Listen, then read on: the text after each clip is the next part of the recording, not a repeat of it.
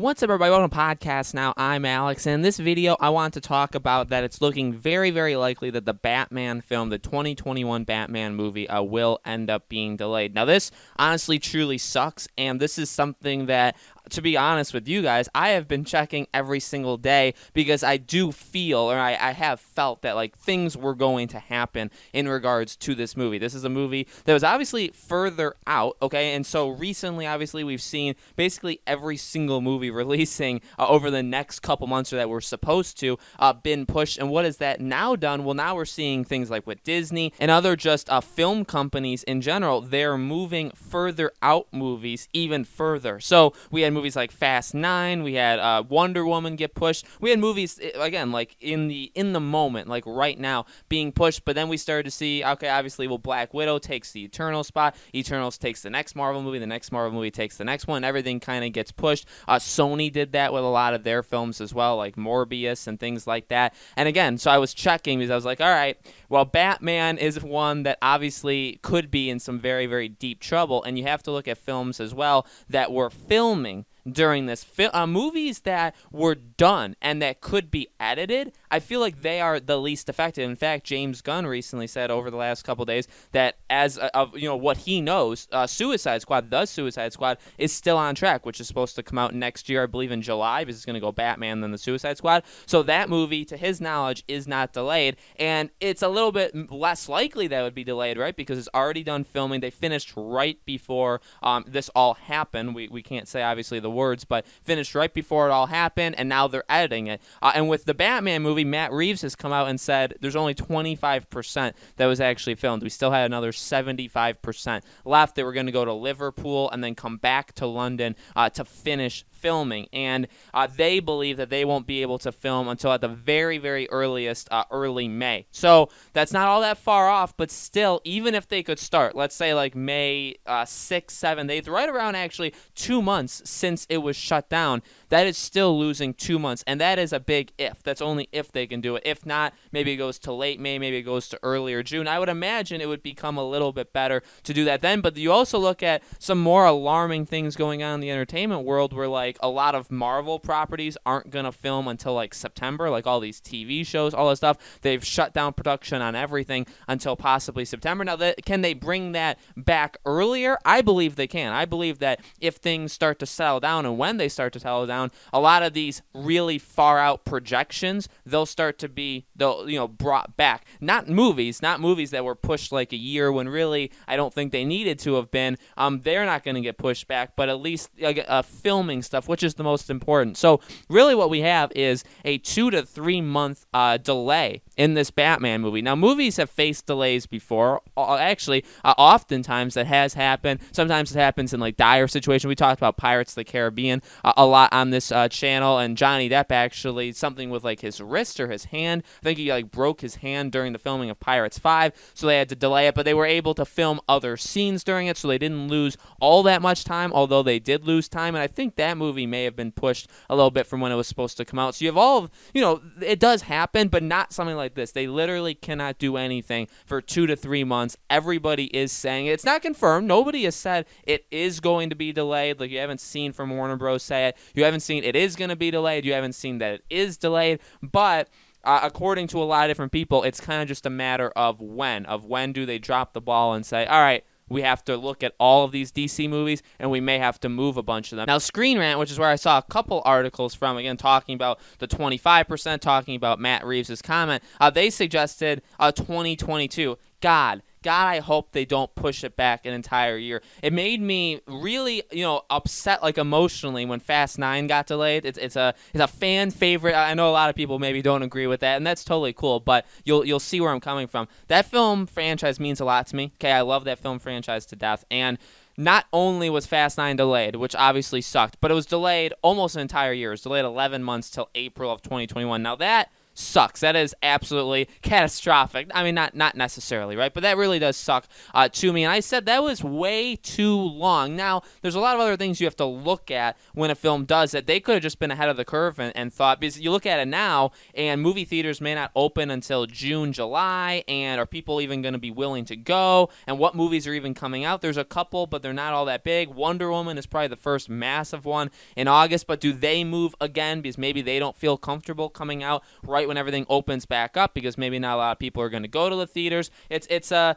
risk reward. They definitely have that scenario going for them or going against them, depending on how you look at it. But maybe Fast 9 was right to do that. But when you have a movie like The Batman, you're really losing like 2 months, maybe 3, maybe 4. So couldn't the movie just be delayed? I know it doesn't. I get it. Okay, I don't want people like calling me out saying I have no idea what I'm talking about. I understand that's not how it works. I understand that just because you lose, say, a month in the production doesn't necessarily translate to it literally moves an entire month. And you have to think of a lot of different other things too, like the film release schedule, and you don't want your film going up against another film of like an opposing brand, or like a competition. But you also don't want it too close to your own film. So Warner Bros. Has to look at it, and they can't put 2 Warner Bros. Films directly next to each other, which actually would happen because of the Suicide Squad. So you have to think about all that stuff. So does that make them super scared and say, you know what? We liked June. I think it was going to be, June 25th. It was going to be really, really late June of 2021. They may say, you know what? We really liked that time. We're just going to push it an entire year. We're going to do June 24th or 26th, one of those days, of 2022. How does that sound? And then we'll all say, why? Why? And actually, the Arkham community should be crying about it as well, because all the people saying that they wanted the Batman movie to line up with the Batman game, well, if the movie gets delayed another full year to 2022, what does that mean about the game? Obviously, I'm kind of joking about that, but no, truly, it would suck, because I think what hurts the most, and I get it, this video isn't entirely about Batman, but it's me getting my thoughts out. I don't want it to be delayed.